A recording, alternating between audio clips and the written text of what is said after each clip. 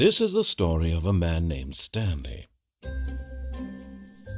Stanley worked for a company in a big building where he was employee number 427. Employee number 427's job was simple. He sat at his desk in room 427 and he pushed buttons on a keyboard. Orders came to him through a monitor on his desk, telling him what buttons to push, how long to push them, and in what order. This is what employee 427 did every day of every month of every year. And although others might have considered it soul-rending, Stanley relished every moment that the orders came in, as though he had been made exactly for this job.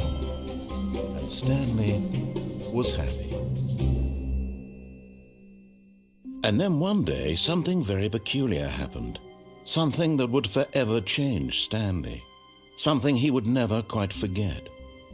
He had been at his desk for nearly an hour when he realized that not one single order had arrived on the monitor for him to follow. No one had showed up to give him instructions, call a meeting, or even say hi. Never in all his years at the company had this happened, this complete isolation. Something was very clearly wrong. Shocked, frozen solid, Stanley found himself unable to move for the longest time. But as he came to his wits and regained his senses, he got up from his desk and stepped out of his office. I've actually been out of this office for a while. Oh. Oh, and it's so nice to be back in it. All of his co-workers were gone. What could it mean? Stanley decided to go to the meeting room. Perhaps he had simply missed a memo. No matter how hard Stanley looked, he couldn't find a trace of his co-workers. You know, narrator, it's been a while since I've done this. I kind of wanted to explore a bit, just get the lay of the land again, you know, rediscover the office. Was the cup always here? I don't know what I'm doing. I don't know what I'm doing. It's been months since I played this game, and it's such a good game, and I want to get back into it. I want to finish. Bucket! Hey, Bucket, where do we stand? Do I like you? Do I hate you? Like, I kind of vaguely remember hating you. No, I kind of hated you passionately. I don't like you, Bucket. I don't hate you. You're fine, I guess. Okay. It's bucket time. Yeah, no. I don't like you, Bucket. I don't like you. Holding you in my hand makes me uncomfortable. It makes me unhappy to have you in my life. We're married, aren't we? Stanley clutched the bucket tightly to his chest and entered the door on his left.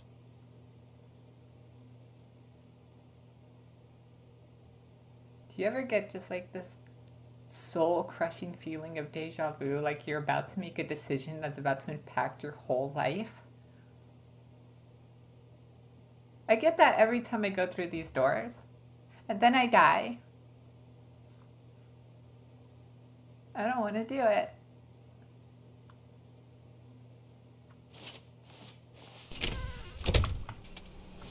Like, the flashbacks are coming back, and I'm terrified and excited, and this place is creepy, and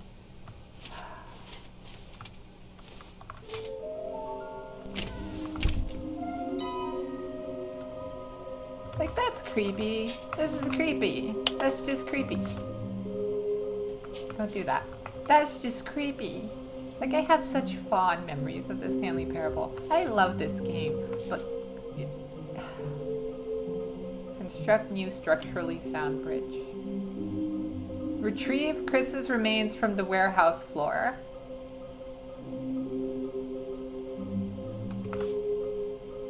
People died here. I've died here. A lot. I shouldn't like this game. I don't like this game. I don't like this bucket. I don't like this game. I like you, narrator. I like you, narrator. You're okay. We've been through stuff. You've been tortured just as much as I have, so somewhere both red and blue. Who are you? I don't know. I'm Stanley. Well, I'm Altisu. Did you know Altisu is an anagram for Stanley? True story. Coming to a staircase, Stanley and the bucket walked upstairs to the boss's office. You know, okay, narrator. I'm gonna go ahead and follow you, just 'cause I don't really know what I'm doing.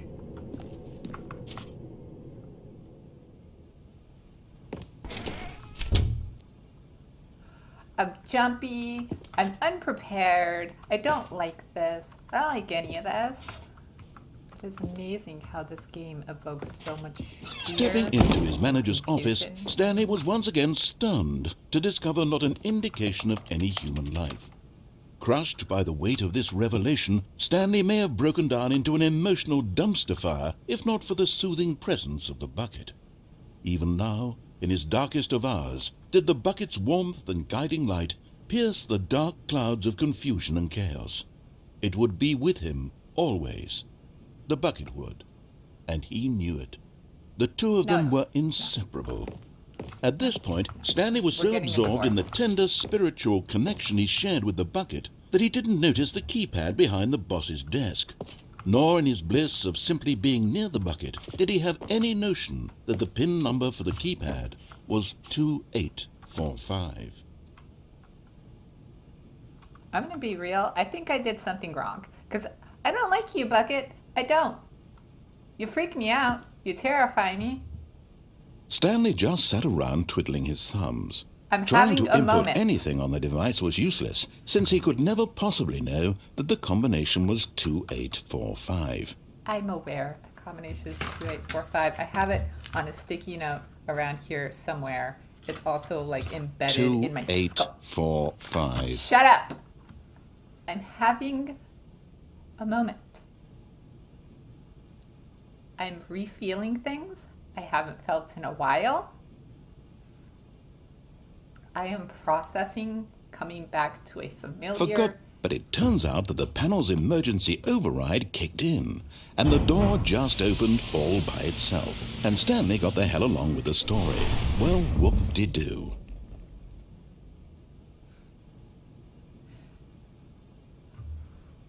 I said I liked you, narrator. Please don't make me take that back. Like, I know we have this snarky thing between us, but we've also been through stuff. Don't make me take any of that back. I will happily leave this being like, I don't like this place, I don't like this bucket, and I don't like you, narrator. That's a possibility. That can happen. I'm fine. It's fine. It is the game. This is just the game. This should not invoke this level of emotion in me. It's okay. Everything is fine. Creepy buttons aside, there are no dangers.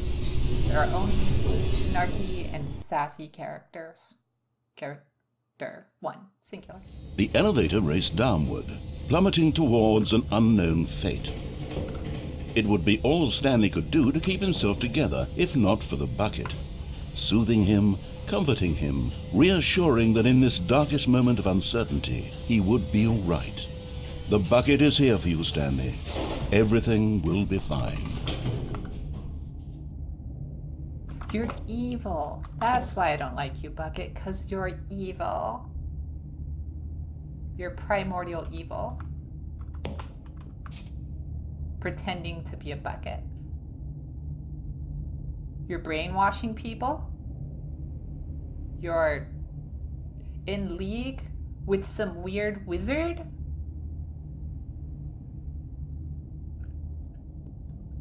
It's all coming back to me. It's a little fuzzy. But yeah. Screw you, Bucket. You did that. I know you did. I don't want to go. I don't want to do it. No. We're going to go do the other thing. because I don't Wait, feel Stanley like said to the dying right bucket. now. Can we go back up? When I was pressing those keypad buttons, there was something very intriguing about the number 3. I want to go back so I can try pressing the number 3 again. The bucket said nothing. That's new.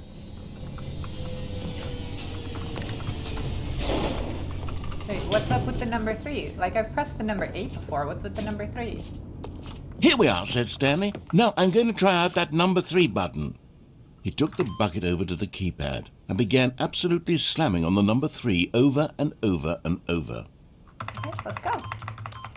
Wow, he said. The number 3 is such a special button. I'm having the time of my life.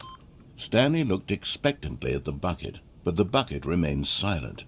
This was a shock to Stanley, who had always felt such a connection with the bucket. How was this not as exciting to the bucket as it was to him?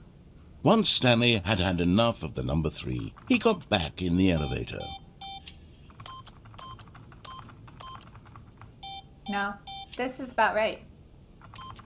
You're never on my side, Bucket. Like, I'm excited to do something, and you're not.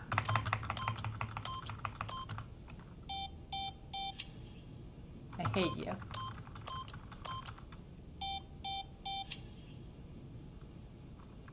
Eight is a cooler number anyways. 8. Perhaps the bucket had missed something. Perhaps it had not seen how much joy Stanley got from slamming the number 3 repeatedly. No, you know, it's okay, Bucket. You and I never meet each other eye to eye. You don't understand things like I do. You don't understand why I hate you. No, said Stanley to the bucket. You can't go on yet. Not till you understand how much the number 3 means to me. You and I have been through so much together, and I just want you to see what I see. Feel the happiness I feel. He smiled at the bucket, and the bucket said nothing. You know, you could at least try, Bucket. You could at least try.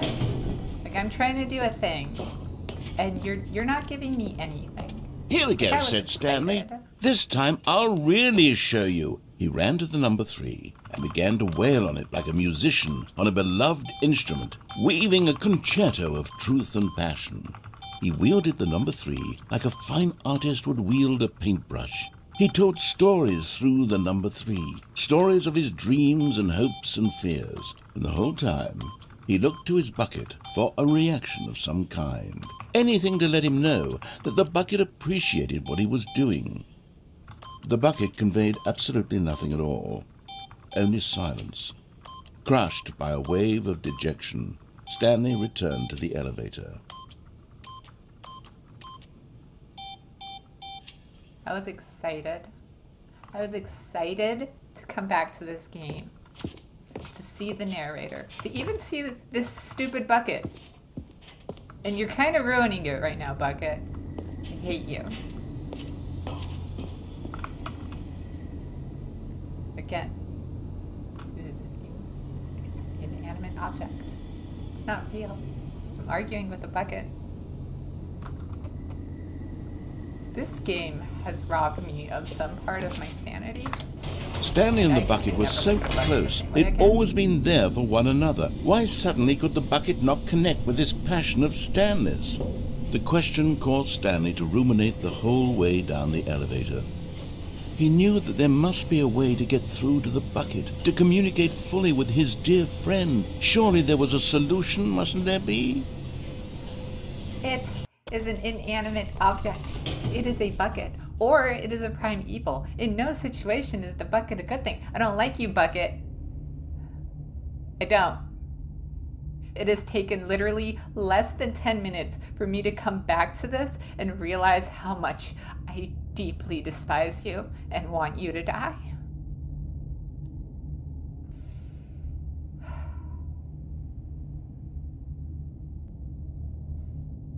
I'm fine. I'm fine. It's okay. Pack up. Said Stanley. I know what to do. I know how to fully express this feeling in my heart. He decided right then and there that he would hold a press conference where he would speak to the public on all matters relating to pressing the number 3 over and over. He would elaborate fully on what the number 3 meant to him and why he felt so alive when pressing it. Then the bucket would be able to see his joy through the eyes of others. It would get to see the world react to this discovery of Stanley's. And it would be through the public eye that the bucket would finally understand Stanley's work. The public maybe. I'm sure people will love the number 3 as much as they love the number 8. The number 8 was amazing. The number 3, it's not the number 8, but it's a solid number. It's prime. For months, he advertised and marketed his press conference, building excitement around it, developing and rehearsing it, until it couldn't be refined a single measure further. When the big day arrived, Stanley was as prepared as he'd ever been for anything in his life. It's not going to matter to you, Bucket, is it? Nothing's going to change the Bucket's mind. The Bucket sucks. I hate this Bucket.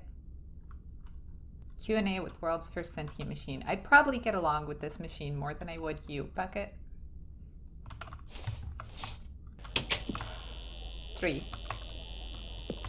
I don't like you. I like the number 3. You don't like the number 3. I think we should break up. We should get a divorce on the basis This that was you it. don't believe in One the last things I like. chance to win the Bucket over. One opportunity to share a true connection with a loved one. The Freedom ending. Narrator Airlines. I played the demo. I did play the demo. Demo is solid. 8. 3. This is your last chance, Bucket. This is your last chance. Like, you can agree with me on this whole 3 thing. If not, you have to admit that we have nothing in common and we're getting a divorce. I don't want to live with you. I don't want to go back to our apartment. I don't want to go back to our hole. I want you to die, quite frankly. I will settle for a divorce. But I don't like you, Bucket. There was no one here. Nobody had come to the press conference to hear Stanley speak, to listen to him talk about what it really means to press the number 3 on a keypad over and over. He was unloved, uninteresting, he was a failure, and in that moment Stanley knew that the Bucket would never again take him seriously. There would be no connection, no deeper understanding. The Bucket merely sat there in his arms, indifferent. And so it began that slowly, over many years, the two of them grew more and more distant. They spoke less and less, neither wishing to state the obvious, that any sense of real respect between them had eroded since that day at the press conference. There would be no more games, no more long conversations about passion and pursuit, only a silence that consumed the space between friends. And Stanley, having for once in his life discovered the warmth and comfort of true companionship, was cast back into the unremarkable normalcy of loneliness.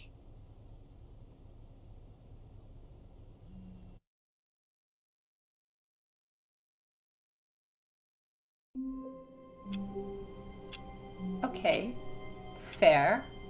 I was wrong about the number 3. But everything else makes absolute sense.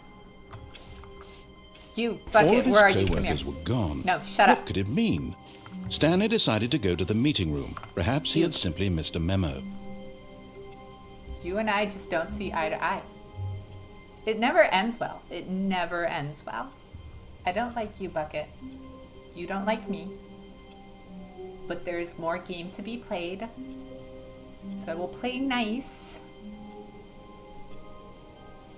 till I find all the endings. And then I'm going to murder you.